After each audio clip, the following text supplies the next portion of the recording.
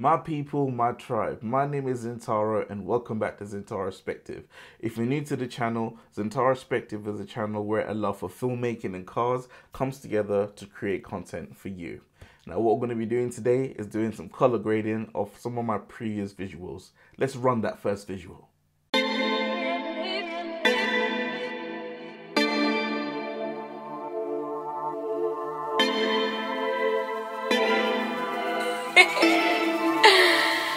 Hey, Kyle.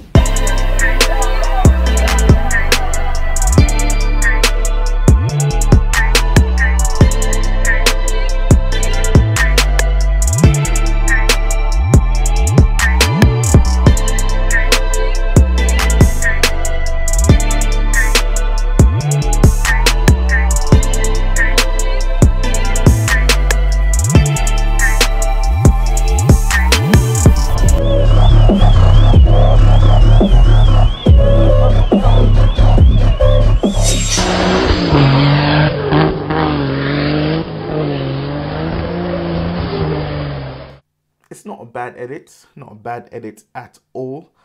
It's been a year since I filmed this, or since I made the whole video in general, and I've learned a lot of things since then about sound design, composition, and in hindsight, there's a lot of things I would change, and I'll probably talk about the rest of the changes in another video. But right now, let's focus on the color. Let's jump into the screen and get busy. Okay, so right about now, we are in Premiere Pro, my editor of choice. I'm on a Mac system, but I just prefer Premiere Pro as that's what I use, because initially when I started this, I was editing on a PC. So hey ho, old habits die hard. But anyways, so I've taken a screen grab of one of the scenes from the visual, and what I'm going to do, or what I usually do, is I will put an adjustment layer on top, which is going to be for my grade, which is there at the moment.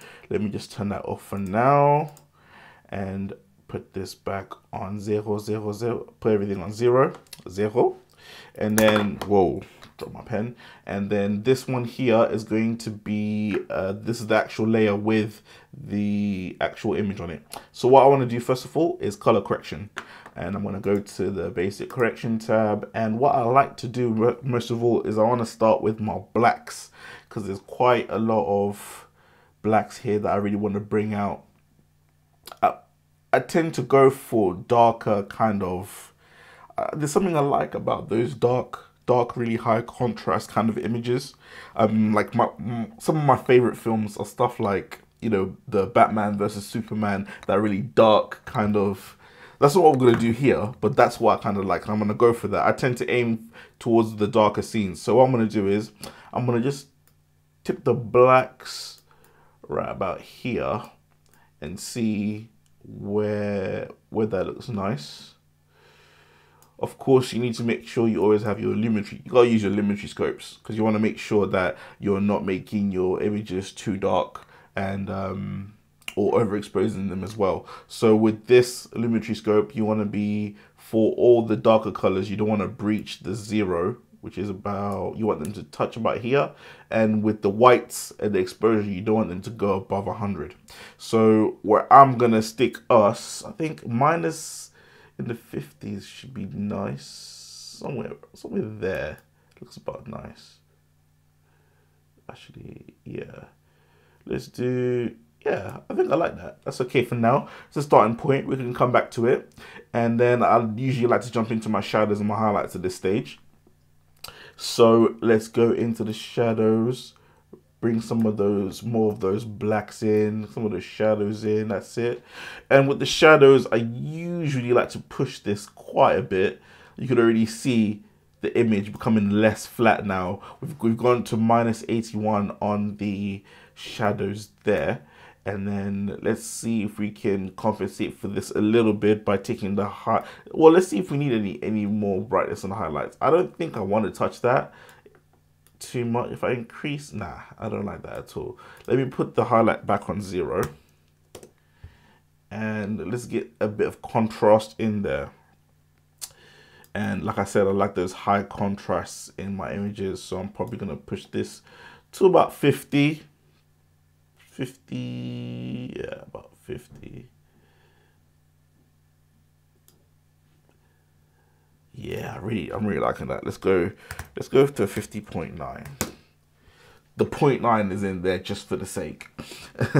But yes, now we're gonna go. We've done our blacks, done the shadows, done the highlights, and from our lumetri scope here, what we can see is we haven't really breached the 0 and 100. Everything looks kind of well balanced, and you can see here, this is more telling me about the colors in the actual image.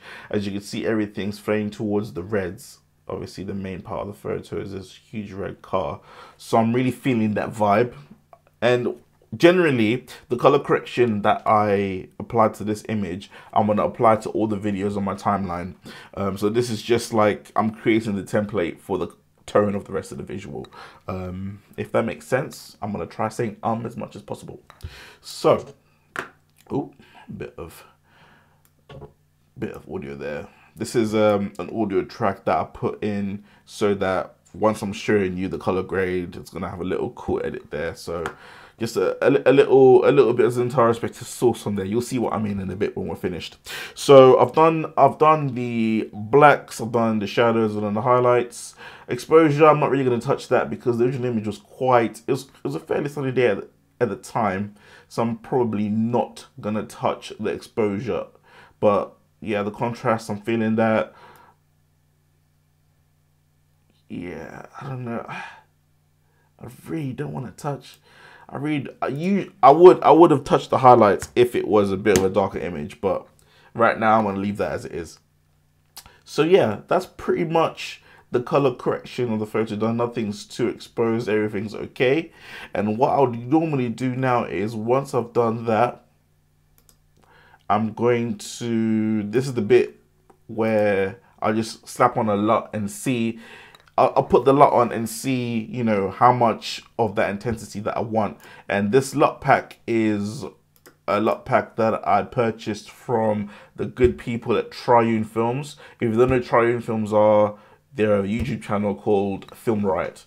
And they did some amazing LUTs, lookup tables based upon films that they enjoyed. So 6 Underground is that Ryan Reynolds film he recently released, and I really love the richness of the colors they got in 6 Underground, especially with when balancing out their teals. I was really feeling that. So what I'm really going for here is I've applied the 6 Underground LUT here, but it's on 0, so you don't really see anything yet. But let me just over intensify the image a little bit here so you can see. Is that even on? Let's have a look. Yeah. So, the reason why you can't see that. There you go. So, ooh, there you are. So I've put the intensity on 200 just so you can see the LUT in its most powerful form on the actual image. Now this looks cool. Okay, it looks better than the original image, but there's too much of the LUT. The LUT's too powerful there, and it's really taking it to an extent where I don't like. Usually with LUTs, I like to be somewhere between 20, in terms of the percentage of intensity, I like to be about between 20%, 35%, somewhere there. So if we take this down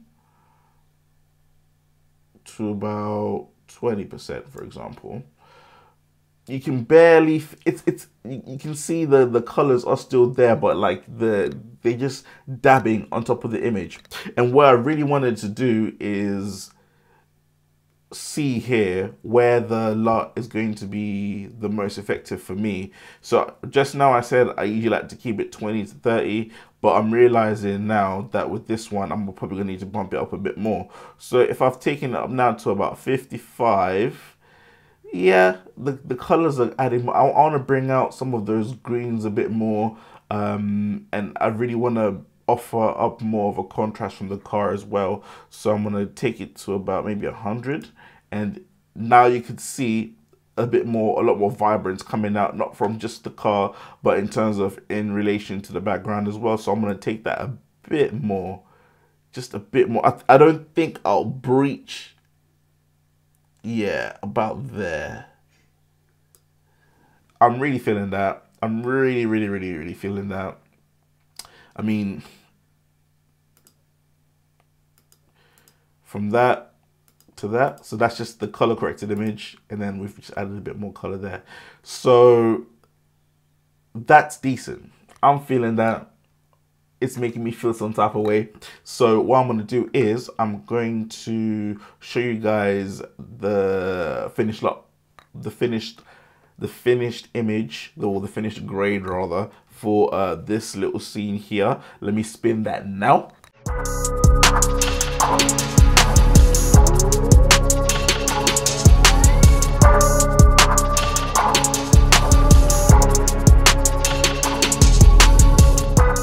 Okay, so what I'm going to do now is I'm going to color correct the rest of the footage that is here. And all of this footage here you see in the blue, I'm going to color correct that. And then this is the adjustment layer with the grade, as you can see on there. I've already added the same details we have from the adjustment layer that was on top here. That was meant to be 1.4. I don't know why that changed. 142.7, I believe it was. Yeah, so I've added that here on top of the whole grade.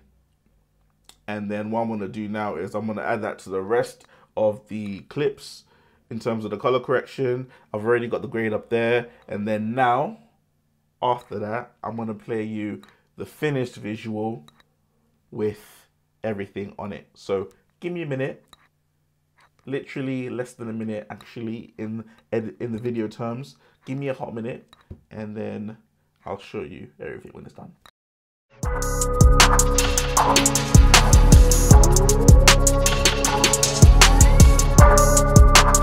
Okay people, so I've added color correction to all of the footage and I've put the adjustment layer right here on top with the LUT, the 6 Underground LUT. So now without further ado, my people, my tribe, I'm gonna play that visual with all of our color correction right now.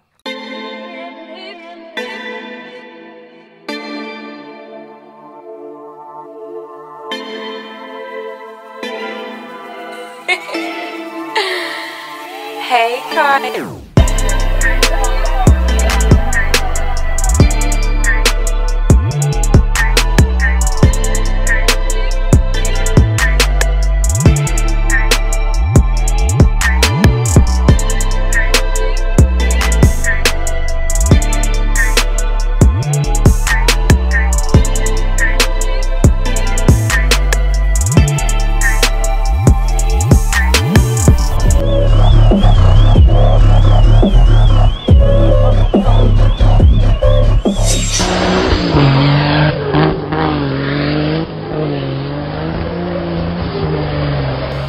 I feel a billion times better about that visual now. I was really able to bring out those shadows, bring out the contrast, bring out those darker elements of the visual that I really like to incorporate in my visuals. I feel like I've enhanced the visual a lot more. I hope that you see that as well. I hope that you're able to see a bit of the growth in my own really journey as a filmmaker from when I first filmed that up to now. And I really hope that you enjoyed this kind of format, because I really want to go back during this quarantine period to really go back and revisit a lot of my older visuals where I didn't really know everything I know now, and I want to see if I'm able to really improve them. And hopefully during that process of me improving my own work, you as well can learn a couple of things and make your own visuals and enhance them to an amazing standard, because that's what this channel is all about. This whole journey series is about me and my journey with cars and with filmmaking and becoming the best automated filmmaker that I can be, because that's what I want to do. And I really hope that you enjoyed this format. Let me know in the comments if you enjoyed this format and you want to see more of this, because I got a hell of stuff that I really want to go back and fix, rather, in terms of the composition, the coloring, the sound design. Sound design is a big one, because, you know, I really want to get away from this whole thing of just plastering on an edit that I think is cool and then just putting on a track. Like, that's not filmmaking. You want to really make it a cinematic experience, and it's about a combination of the great angles, of the great sound, of everything that the audience is watching. But we'll talk about another visual, my people.